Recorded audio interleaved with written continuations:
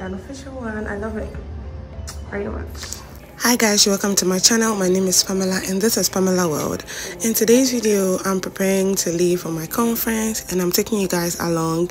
In addition, I will be taking you to different places in the city. So let's go. Don't forget to like, share and subscribe, and do well to turn on the notification bell so you'll be the first to know when I upload new videos. Bye. So many. Maybe it's like a market. Oh, a flea market or something. Let's see. Oh, I think so. Oh, look at the flowers. Beautiful. Maybe it's the farmers market. Yeah, maybe. Ah, it's true. It's the farmers market event. Oh, I now remember. You can come later. The bread smells very good. We'll come back.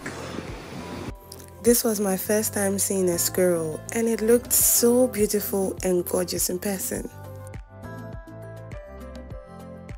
Hi, I love your best, the asymmetrics. Thank you. Hi, Sophia. Going for a session.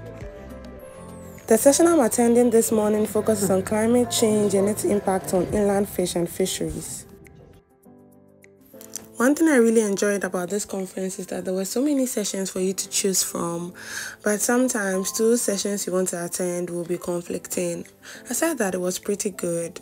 I cut my teeth on acid rain doing paleolimnology in my 20s. That was a classic question. What was the acidity of these lakes in the 1850s? Seeing so many people involved in taking action concerning the oceans, our freshwater ecosystems, and aquatic ecosystems in general made me super happy. After the morning session and plenary, I came back to the farmers market, but it was closed, so I decided to go to the Capitol since it was still my lunch break. The Wisconsin State Capitol is one of the tallest buildings in Madison, and it's located in downtown Madison and formed by Lake Mendota to the north and Lake Monona to the south. Its construction started in the year 1837. In the year 1904, fire destroyed a large part of it, so it had to be reconstructed. And this reconstruction started in 1906 to about 1917. If you want to experience the rich history of Wisconsin's diverse ethnic heritage, then it's a good place to visit because it's made up of mosaics which tower over marble columns and is very aesthetic. It's free and every tour here is also free. It's open to the general public from 8 a.m. to 6 p.m. on public weekdays, and for weekends and holidays it's open from about 8 a.m. to 4 p.m. Let's continue our tour of the Capitol.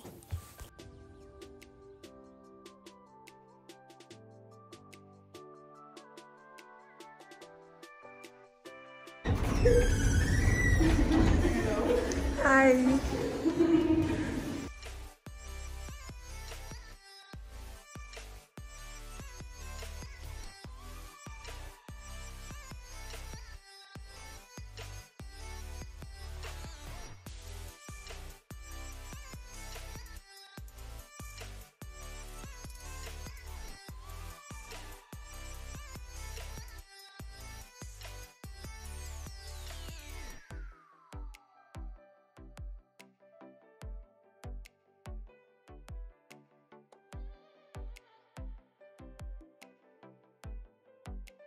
The view from the observatory was so beautiful.